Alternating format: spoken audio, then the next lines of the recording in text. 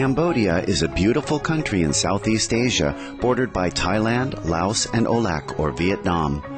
The country is a fascinating mix of breathtaking scenery, simple cultures and traditions, stunning ancient temples, colonial architecture, genuine friendliness, and more. Cambodia has a magnificent and spiritual past. The glory of the Khmer Empire stretched from eastern Thailand and Laos to South Olac or Vietnam. The temples of Angkor, capital of Cambodia's ancient Khmer Empire, are a perfect fusion of creative ambition and spiritual devotion. Angkor Wat is still the spiritual heart of the country, where people come to pray every day. Because of the spiritual atmosphere that exists in every Cambodian's heart, the country is blessed by God's grace, especially in its time of need. Cambodia has had the great fortune to receive the love of Supreme Master Chinghai many times since the 1990s. She has provided financial assistance, and association members assisted the Cambodian impoverished war and natural disaster victims. When the country suffered through both a flood and drought season during which crops were destroyed and the shortage of food was severe, hundreds of thousands of Cambodians were on the fringe of starvation. Supreme Master Chinghai contributed over 6,000 tons of rice, which was delivered quickly to those affected. In a large-scale project called Raising Center, in the midst of barren and desolate acres of land, Supreme Master Chinghai and association members constructed a new school, hospital, and Buddhist temple for the Cambodians. Free medical supplies, health examinations, and medical assistance were provided by our association members in the medical field. The royal family of Cambodia, including King Sihanouk Norodom, the Queen and Princess, have expressed their deepest gratitude toward Supreme Master Chinghai and have invited her to the palace. At the opening ceremony of the Raising Center, Princess Marie Ranarit expressed her gratitude to Supreme Master Chinghai. Over the years, Supreme Master Chinghai has accepted invitations by the earnest truth aspirants to visit their land. We now invite you to listen to an enlightening discussion by Supreme Master Chinghai with our association members entitled The Story of the Golden Elephant's Devoted Heart on May 15, 1996 in Cambodia.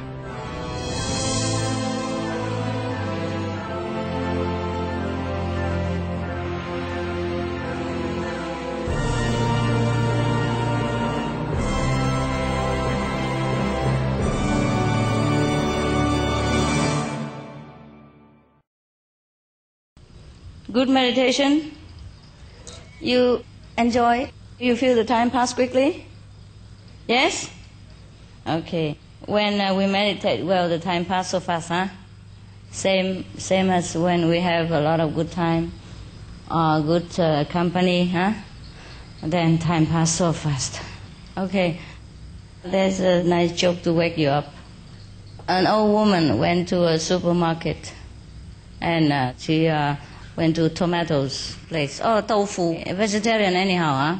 And she bent down to pick some tomatoes, and then because she was old, perhaps she bent it so awkwardly. And then it happened that her spine, gave her some trouble and gave her a sharp pain. So she just shrieked, like, ah! Yeah. The way you see the mouse in the kitchen, yeah. And also the sellers, in the counter say, oh, wow, if you think the price of tomatoes is expensive, you should see the price of the zucchini.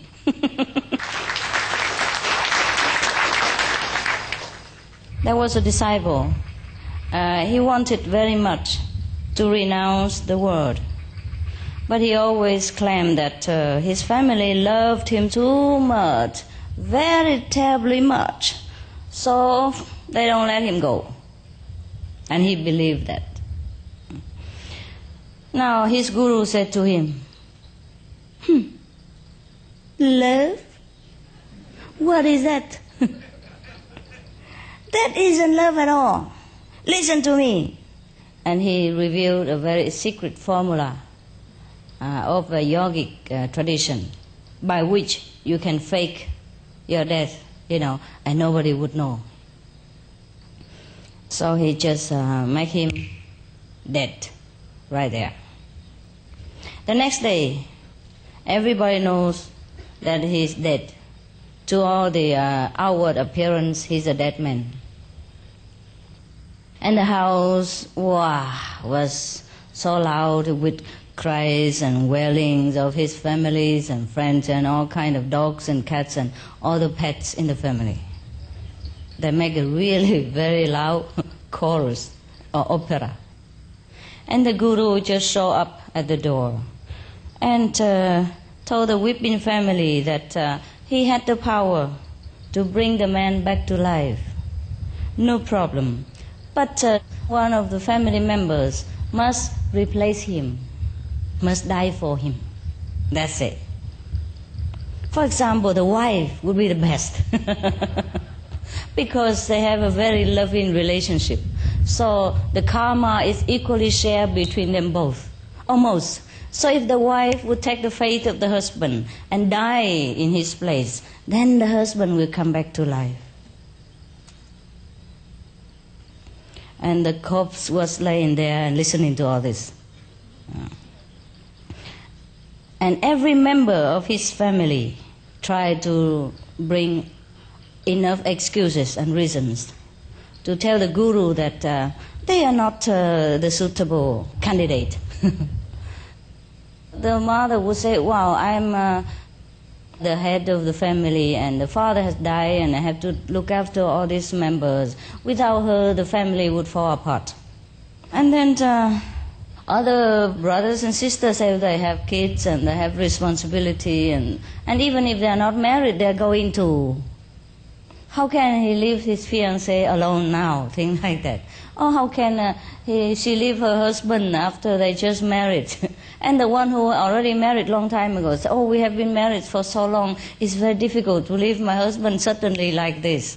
And then the wife, she kind of summed up all the sentiment of all the people, including herself. She says she must stay and look after the families because she's the one who take charge of all the finance and take care of all the details in the house. Yes. So she announced that according to all these members' reasons and logic, I don't think it is necessary to bring the husband back to life. I think we can manage without him. So the corpse just woke up and walked out with the guru.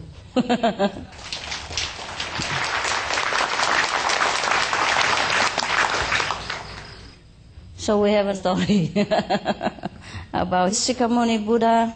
You like to?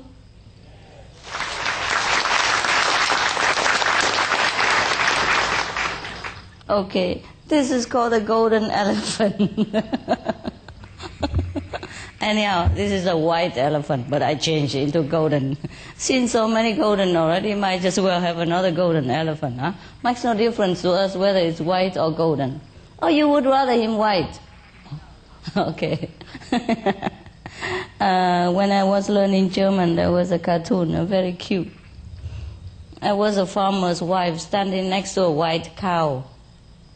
And there was an artist, painting portrait and picture. He came and asked the wife, can I paint your cow? And then she said, no, I like him white. Okay, now you can imagine, I take my canvas, my brush and my color and I paint the elephant golden, just to match other golden. Monkey, deer and goose. So this is one of the Buddha previous reincarnation before he became a human Buddha, supposed to be. Huh? Now, long time ago, near the foothills of the Himalayas, there lived a magnificent golden elephant. He was the lord of 80,000 elephants, and he reigned supreme over them. His only sorrow was that he had an aged and blind mother. Every day he roamed deep in the forest to gather wild fruits, and he sent the choicest to his mother with his followers. But these wicked elephants gave none of the fruit to the elephant's mother and ate it all up themselves. In the evening, when the elephant returned home, he used to ask his mother if she had eaten well, and she always replied that she had been given nothing to eat the whole day. Finally, the elephant decided to leave his selfish herd. One night, when all the other elephants were asleep, he led his mother away to Mount Kadorana, somewhere in the Himalaya. He found a cave close by a sparkling lake covered with flowering pink lotuses, and he and his mother lived there alone, by themselves. One day, a forester from Benares, who had come to this area to visit his relations, lost his way and found himself near the lake. Frightened by his strange and unfamiliar surrounding, he began to lament and cry aloud his bad luck. The elephant, who was feeding in the lake, heard him and came out of the water, but at the sight of the massive beast of the forest, the person fled in fear. However, the elephant went after him and calling out, "Don't run! Don't be afraid. I'm not going to harm you. Come here and tell me why you are weeping." So the forester told him, "I have lost my way, O elephant, and for the past 7 days I have been wandering around in this terrible forest. Stop crying. I live here and I know the way out of the forest." The elephant lowered his trunk and, lifting the man onto his back, took him out of the jungle. The forester went on his way to Benares. On his return, he heard that King Brahmadatta's state elephant had died a few days ago. Heralds rode about in the city proclaiming that if any man know of or has seen an elephant fit for the king to ride, let him come forward with the information and he will be rewarded richly. So the forester, in hope of reward, immediately went to the king and reported to him about the golden elephant and where he lived. He said he has even marked the way carefully himself so he can go back to where the elephant stays. Not only now, but he already had the mind to capture the elephant the moment he was rescued. Can you imagine that? I'm sure that we will be able to catch the animal, the forester told the king. So the king agreed readily and sent his subordinate to go with the forester to catch the elephant, as well as a troop of soldiers. After a journey of many days through fields of ripe corn and fertile valleys, they arrived at the lake near Mount Kadorana. They saw the golden elephant collecting tender lotus shoots for his blind mother to eat. The elephant scented the presence of humans and, looking up, saw the forester hiding behind a tree. He thought, "Oh, it is this ungrateful wretch who has led the king's men here. However, I am very strong. I can scatter 1,000 elephants. Doubtless, I will be able to kill these puny men. But in doing so, I may wound or kill several. I do not want to harm them. Let them take me to the king, and I shall then ask to be set free." So the elephant trainers went down to the lake. This elephant allowed himself to be led away by his long golden trunk. Evening fell, and the elephant's blind mother waited in vain for her son. She had heard the noise made by the king's men and realized that they had taken away her son. She began to weep most bitterly. What am I to do now that my son has gone? Who will care for me? Blind and old that I am, my son is such a fine and noble animal. I am sure some king has taken him away to ride him into battle. Then he will be killed, and I will never see him again. So she was crying and crying. In the meantime, the golden elephant has been brought to Benares. The whole city was decorated in honor of the king's new state elephant. Just an elephant for the king, and the whole city was decorated. Can you believe this? Huh? Even though it's a Buddha's elephant, but they didn't know. Huh? Just for the king's sake.